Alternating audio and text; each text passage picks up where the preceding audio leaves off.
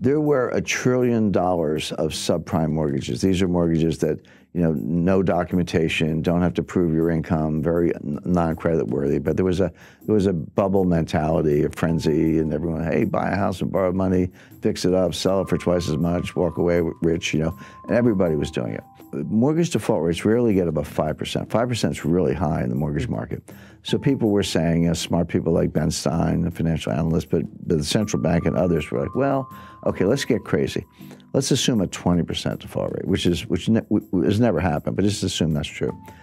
On $1 trillion of subprime mortgages, a 20% default rate would be a $200 billion loss, which was only slightly higher than the S&L crisis of the 1980s. Adjusted for inflation, it would have been a comparable loss. And the attitude was, well, we survived the 80s, we'll survive this. Yeah, it's bad, banks will take losses, stock prices go down a little bit, but we'll survive.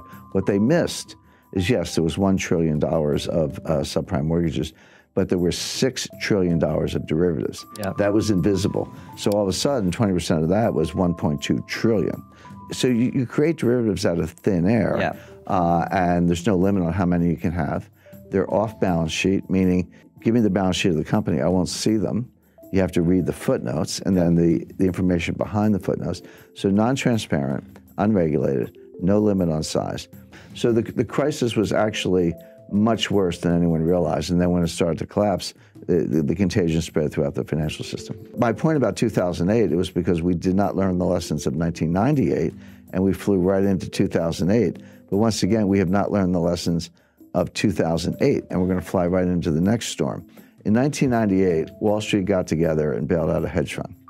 In 2008, the central banks got together and bailed out Wall Street. Who's going to bail out the central banks? In other words, the point is each crisis is bigger than the one before. The intervention gets elevated, larger dollar amounts. And are we now at the point where there's no one left to bail us out?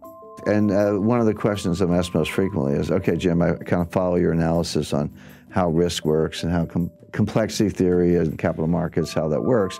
But where's the crisis coming from? What's going to be the catalyst? It's actually a long list. Now, student loans, there are $1.6 trillion worth of student loans.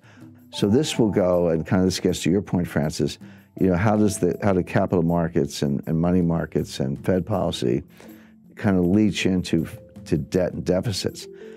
So when a lender, credit union, or anybody, or university makes a loan to a student, and the Treasury guarantees that loan, which they do, it's off budget. Again, it's not strictly a derivative, but it is non-transparent. So then the student defaults, and the credit union, the lender, simply turns to the Treasury and said, here's your loan file, pay me.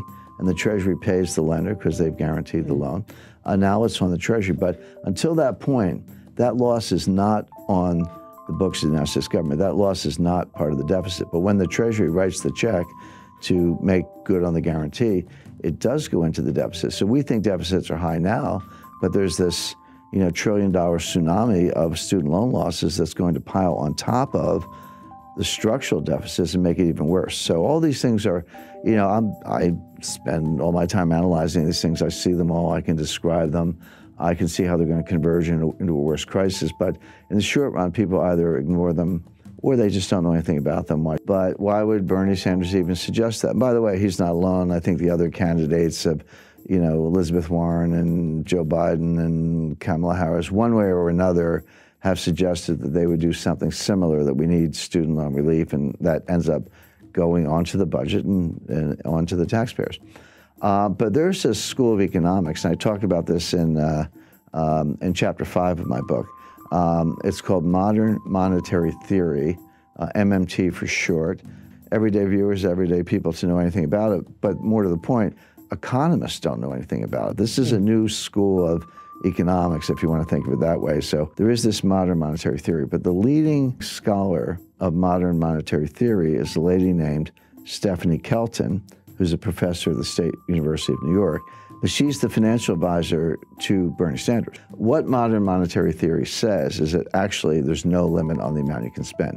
You can spend as much as you want, and the market will either buy the debt, or if they balk, the Fed will monetize the debt. So how much debt is there relative to the size of the economy. This is called the debt to GDP ratio, but the way it's a simple fraction you learn in the 5th grade. How much debt divided by the size of the economy? So in a simple example, if you had $5 trillion of debt and a $10 trillion economy, that fraction would be 1/2. So you would say the debt to GDP ratio is 1/2 or 50%. Today, the debt is larger than the economy. That ratio is over 100%. We have round numbers, about $23 trillion of debt and about a $22 trillion economy. So the ratio is about 105%, highest since World War II. That troubles me, it troubles other economists. But my friend Stephanie says, what's the problem?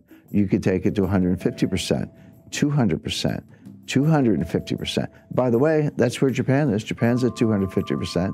Greece is 175% or so. Italy's 135%. They're all still standing. Go to the Ginza, you know, it looks like Times Square. So you don't see visible signs of stress. And here's the irony.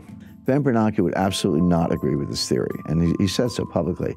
But Professor Kelton says to Bernanke, you proved our point. You were the one who took the Fed's balance sheet and quadrupled it from 800 billion to 4.5 trillion or so. You proved that you can print trillions of dollars of money without causing inflation, without causing high interest rates, without causing a run on the bank. So all we're saying is, you know, you did it to prop up Jamie Dimon's bonus. We wanted to do it to forgive student loans.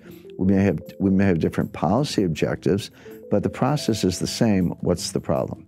Now, of all the things I've debated, for years I was dragged into Bitcoin versus gold debates, which I thought were silly. I mean, I don't like Bitcoin, I do like gold, but it's like fish versus bicycles. I mean, the debate never made sense to me, even though I did a lot of them. Of all the things I've had to rebut, this was actually the most difficult because it's superficially appealing. First of all, legally, it is true that the Fed can take their balance sheet as high as they want. There's no legal limit on the Fed's ability to print money.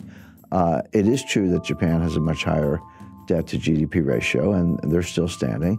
It is true that the Treasury can borrow as much as they want, subject to periodic increases in the debt ceiling, which have never been denied. And the Fed can monetize the debt. So all the elements of the thesis are actually correct. So how do you refute it? And the answer is that legally it can be done. And if your goal is to print a lot of money and forgive student loans or give a guaranteed job or guaranteed basic income, whatever it is, in theory you could do that. But there is an invisible psychological boundary, and this is what the modern monetary theorists don't understand, and I don't think Ben Bernanke understands it. There comes a time when people wake up and they say, you know, I don't know what's going on here, I don't have a PhD, but get me out of the dollar. It doesn't, and so, you know, I'll buy gold, I'll buy silver, land, oil, natural resources, I'll buy a new car, buy a house. Get me out of the dollar into something tangible, because I no longer trust the monetary authorities. I no longer trust the Congress.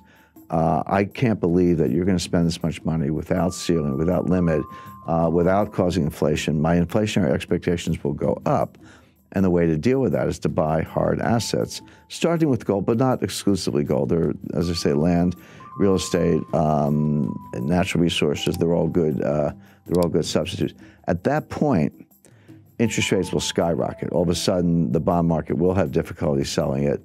The president of the Congress could take away some of the Fed's independence. All of these assumptions could come crashing down very quickly, very unexpectedly, and that's the problem with the theory.